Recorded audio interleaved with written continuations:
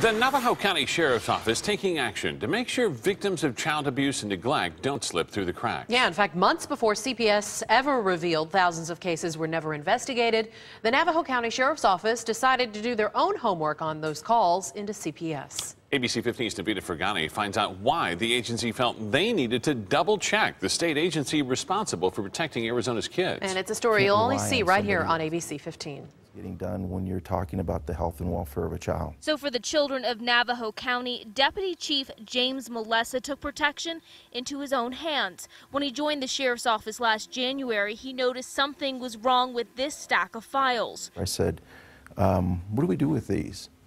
And he said, well, we keep a copy of them, we keep a file of them. Inside each folder is a summary of every call that came into the CPS hotline that fell within the county's jurisdiction. As he looked over the reports, he started to ask questions. Was something actually getting done? Do we know that that case got assigned? Do we know that somebody went out and addressed the issues with that child? The answers to those questions weren't clear. I was concerned that something might fall through the cracks. So Melessa had his own team double-check every file to make sure a caseworker put eyes on the children involved. And if nothing had been done, a deputy would conduct an investigation. David Cole, one of our deputies, got assigned this. That's what happened to this case. CPS got the call on March 27th. Someone was concerned about a parent using hot sauce as a form of punishment.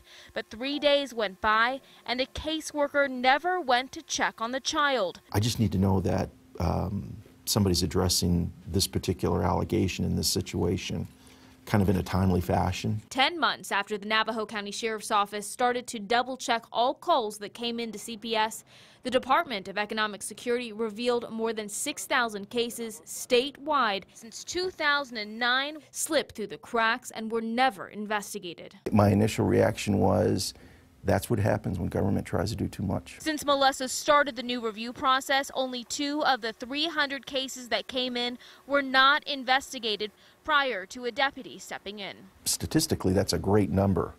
On a human level, one's too many. That's one too many children left behind in a system that's been overwhelmed for years. In Navajo County, Navita Fergani, ABC 15 News. Well, we reached out to CPS for their response to this story, and so far we haven't heard back. The governor's independent team has just told us of those 6,000 cases originally ignored by CPS, so far 8 were in Navajo County. That number could increase as they continue to look into those cases. Meantime, the Navajo County Sheriff's Office tells us they only have 4 investigators to cover the entire county, but they are ready to help put eyes on every child.